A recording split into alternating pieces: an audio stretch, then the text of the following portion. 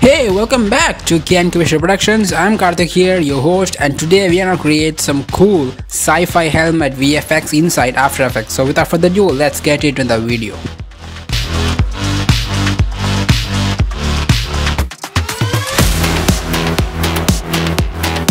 So at first, this is a video that I'm gonna choose for the tutorial. So before starting the tutorial, we have to do one thing, then we will go to tutorial. So welcome to my makeup class. I'm joking. So before starting, we have to create some tracking points on our face, and when you camera track in After Effects, these tracking points will be very useful and you will get a perfect tracking and shoot a video something like this. So here is my video, and this is a very simple video facing me in the camera, and make sure you don't have much facial expression, otherwise the tracking points will move. So at first, right click and create a solid, and go to the shape. I'm taking the circle and create a shape over our face and invert the mask, then adjust the mask according to our facial shape, something like this. After that, enable the stopwatch of mask path and animate the shape according to the motion of our face. So the mask should move something like this. After that, search for the curves and add it to our video and increase the contrast so that the tracking points will be visible in much better way. Then select the both layers, right click and pre-compose. After that, click track camera.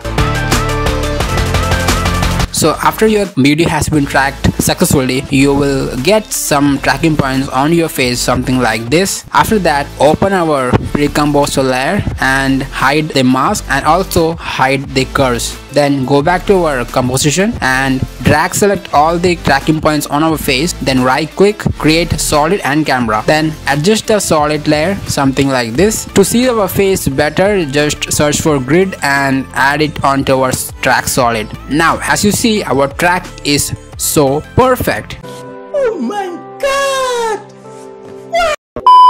Now right click and create one more solid layer, hit OK. So I'm going for the black solid, then go to effect and click element, and then go to scene setup. Then import your helmet. So I'm gonna use the Iron Man helmet which I got from Sketchfab. After imported the helmet, just click OK. Now you can see the helmet has been added to a video.